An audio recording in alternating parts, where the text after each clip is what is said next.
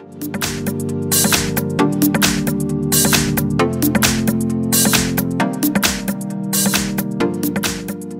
have HTC Desire 820 and let me show you how to enable developer options on the following device. So at the very beginning, let's start by using your home screen. Find and select the settings, scroll down to the bottom of the list and choose About.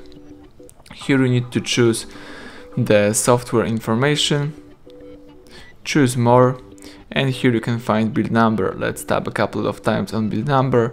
As you can see, you are now a developer, so you can go back, and here in the settings under printing you've got developer options. Let's tap OK. As you can see right now, you can use the developer features from the following list. For example, you can enable USB debugging, and you can also use other developer options. So everything went well. Thank you for watching. Please subscribe our channel, leave thumbs up under the video.